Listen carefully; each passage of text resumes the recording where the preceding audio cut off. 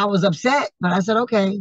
Went back in the studio, started working with Jermaine Dupri, Wow. um, with Mark Gordon from Levert, Yeah, yeah. um, Bobby Wooten, who was the same guy that worked on Keith. Yeah. Um, I'm trying to think who was on my second album. I worked with Bobby Wooten on my first too. Mm. Um, it was a few great producers actually producing now. Reese Johnson, producer Declare that I just did my new single Yeah. with. I've been working with him since '94, so he had worked on that album as well. So it was the album was crazy. It was a dope album, You finished and recording it.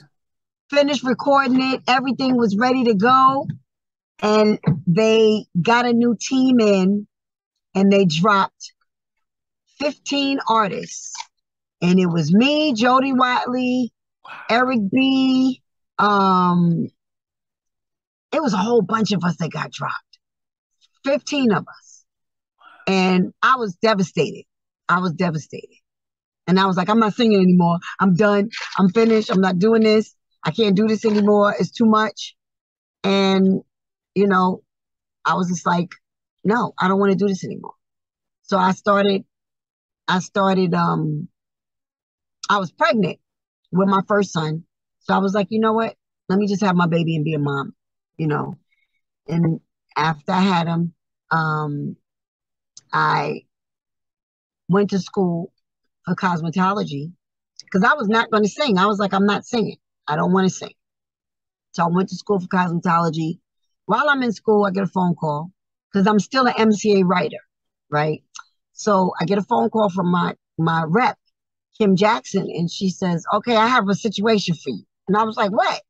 And she's like, two things. Two groups need a singer, and they want to know if you're interested." And I said, "Who?" She said, "The Brand New Heavies and Family Stand." They did Get to Heaven, right? Yes. Okay. So I was like, "Oh, which one?"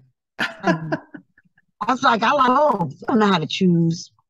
So I said, if I have to choose one, I would say The Family Stand because I knew Sandra St. Victor. You know, Sandra was my girl. You know, I knew she had left the group to go do a solo thing.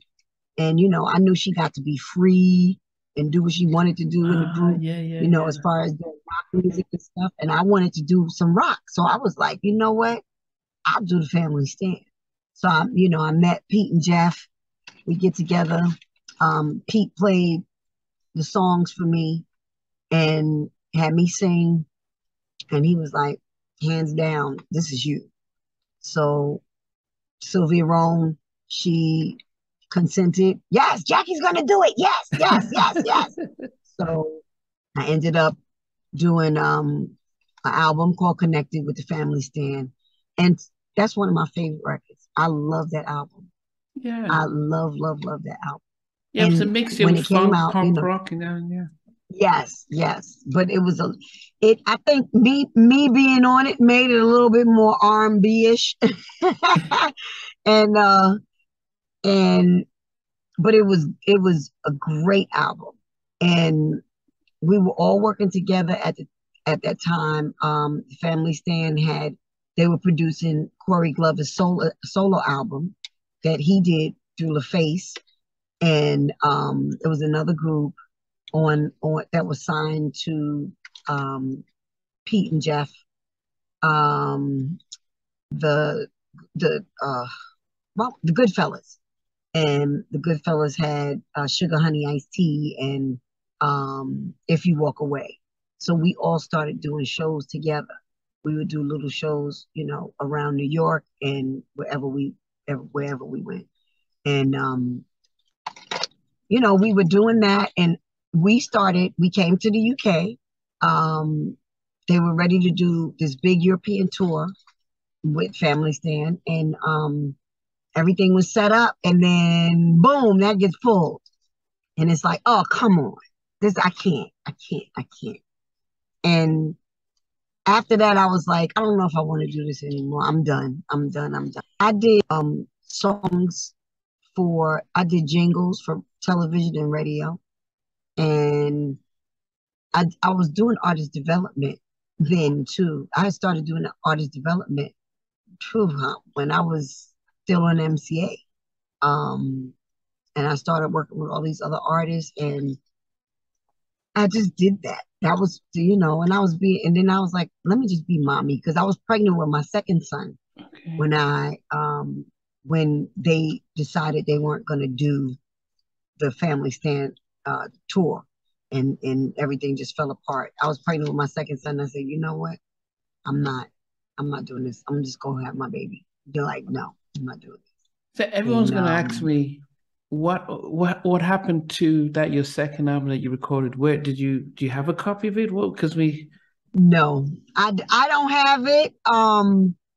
MCA still owns the rights to some of it. I don't have any of it. Now, Mark Gordon from Levert, we're still really close friends.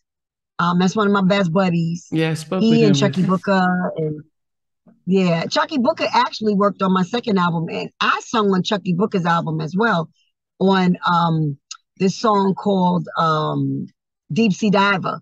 That was on the album that Games was on. Okay.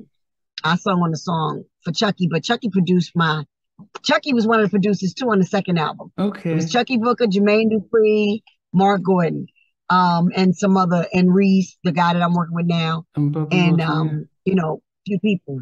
But yeah. no, I don't know who has any of the old stuff. Reese, he does have one song that I hated. And I was like, yuck, no, we're not gonna no. But have you listened to the And album then since then? Have you heard any of the tracks since you recorded it? no. Wow. Are you not curious? I mean, most of us would be dying to. Uh, have you asked any of the producers, like, come on, let's try and like a jigsaw put together that album? Mm-mm. Mm-mm. I was like, you know what? It obviously wasn't meant to happen, so I let it go. I was just like, no, I'll let it go. It was not. Mm-mm. Wow, what is what? Yeah. I mean, you've named some really big producers. I mean, Marc Gordon did a lot of stuff with Troop, and so there were some big producers. And then you're talking about Jermaine in his early days, and then Chuckii. So it must be some really rich music. Oh, Jermaine. Oh, we had a joint that we did called Alone. It would have been so big if it came out. It would have been so big because it kind of had that beat of kick off your shoes and Yeah, yeah, relax yeah, your feet. yeah, It had yeah, that just kicking it beat, but it was more of a ballad, yeah, yeah, thing. yeah. And it was like it was let me see if I can remember it. Alone, alone, you left me here by myself. Good and damn well, I shouldn't be alone, alone. It was so cute. I love the song. It would have been so big, but record never came out. Never came out. Wow. Can they just It do that to never help spend all that money, record an album, and they say, well, it's not going out, and then we just lock it up and just throw away the key? That They was a can. hundred thousand. That was $100,000 thrown away just on 3 songs with Jermaine. And that he did a deal. He was giving me a discount. Oh, so that was just his song. It's not the rest. So I mean, No. Oh, they my album cost a lot of money to do. My albums cost a lot of money to do. I was a million, past a million, $1.1 million in the hole with MCA. And my attorneys got all of that wiped off when they dropped me. Wow. They were like, nope. They said she's pregnant and y'all dropping her. And then they got me money. They got me Oh, money and the million point whatever oh, wiped out. erase. Yep. Wow. Hey everyone, I want to thank you for being part of Halftime Chats. This new update is really about our membership, and I'm really excited to be able to fully launch the membership page. There will be things like full interviews from day one. As soon as the interview drops, you get access to it without any ads on it. There'll be some exclusive member-only videos that will just be some behind-the-scenes stuff and some other things that we will never be broadcast. For some members, you can be able to get actually two interviews because I do have a backlog of almost 7 or 8 interviews that I don't even know when I'm going to be able to broadcast them. So you're able to get at least some of those up front, and some just behind the scenes stuff, because there's a lot of stuff that goes behind the scenes that I have never been able to talk about or release. For anyone else, you know what, the videos will still be the same, over a week or a week and a half or 2 weeks, depending on how long it is. So everything stays the same. The polls stay the same. The community chats, the community stuff stays the same. But I think with the membership stuff, I'm able to add a little bit more and invest a lot more time and energy in really supporting the members. So I do hope you come on that ride with me. I appreciate the support, and this will just help me to continue to invest in taking things to the next level. Take care.